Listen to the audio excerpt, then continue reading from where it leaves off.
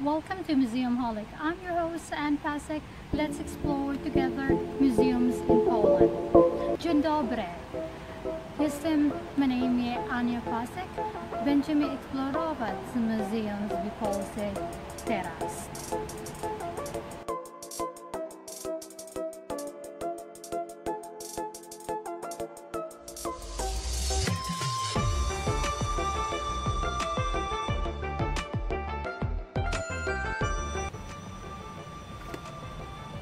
Just a little info. I lived in Poland 2.5 years, and my ex-husband was Polish and Canadian as well. So we're both Canadian and Polish.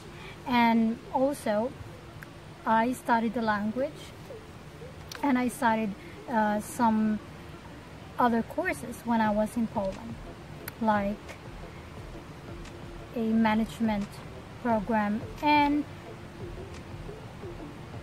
a culinary program. But nonetheless, Poland is such an interesting country, and it's beautiful and most of all rich in history. So for me, this country is like a second home base, just the same in the Philippines, which is my first home base. So I start from the Philippines and then to Poland, and then here in Canada where I am based, and there are few times that also I live in the States. So it's kind of a roller coaster lifestyle. But let's focus right now regarding Poland Museum. Muzeum w Polce. So the first one that I want to share to you is the Zamkowi v Malbork, or the Museum Zamkowi v Malbork, or the castle in the Museum Castle, or the Malbork Castle Museum. So just a little bit brief history about the museum itself. It started during the time in Teutonic order, or best known as Teutonic Knights. And today this organization it still exists, but only the order in the terms of charitable and ceremonial activities. So during the Teutonic times,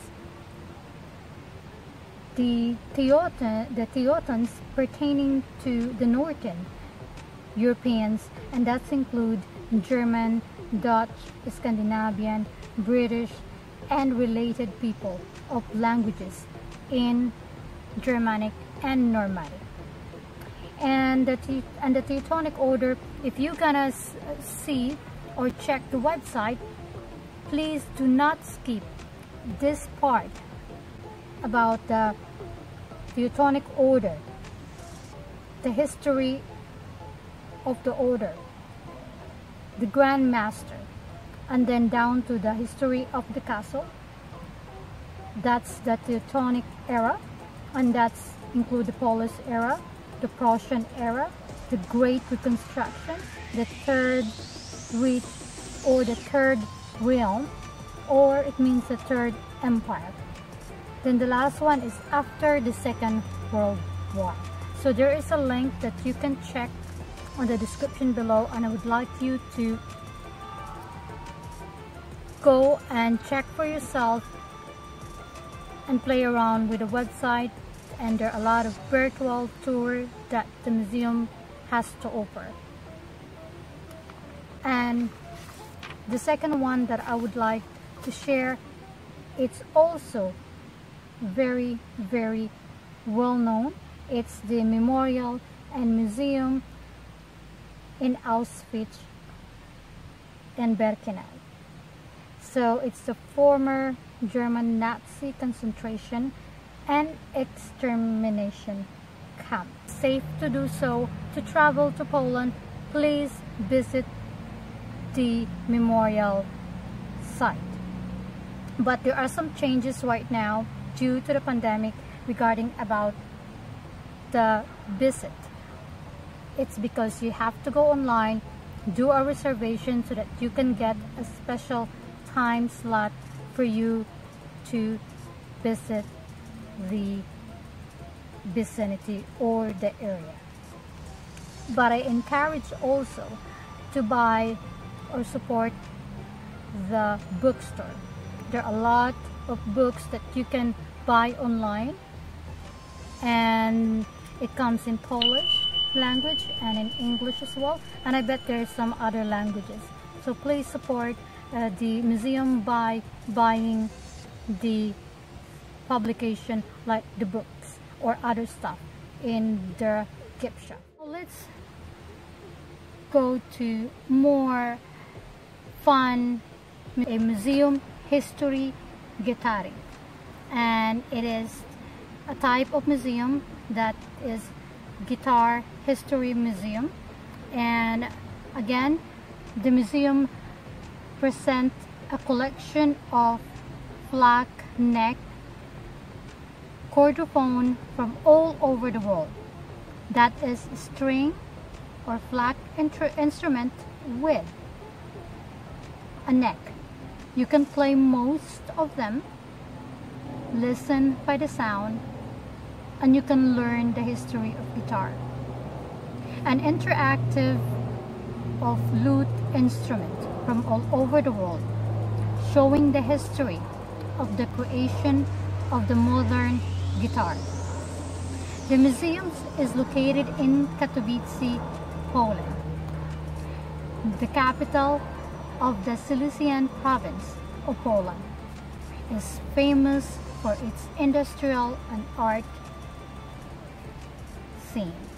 The Museum of Warsaw, or it's called Muzeum Warszawy. I just want to give you a little bit of info. I live in Warsaw for quite some times, and I took my Polish language in the University Warszawski, and it was fun, and I meet a lot of that works in the government or in the or part of a diplomat. So I would say that I have a good time when I was in Poland, despite that I have to learn the language. And I think most of the time right now the younger generation and even the older one understand and speak Polish. But if you go further to the rural area, then mostly English it's not spoken. 3 permanent exhibition. The first one is the Things of Warsaw. The second one is the Warsaw Data. The third one is the history of tenement houses. And during the time of fire, most of the tenement houses were actually in destruction. So if you're gonna visit there, or if you'd been there, that is a new construction or new building, and it's a beautiful place where they call it the old town in Warsaw. So it's not too far in the University of Warsaw. So please try to visit the old town or the Museum of Warsaw. We'll continue next week the Poland Museum. Będziemy kontynuowane w przyszłym tygodniu. Dziękuję.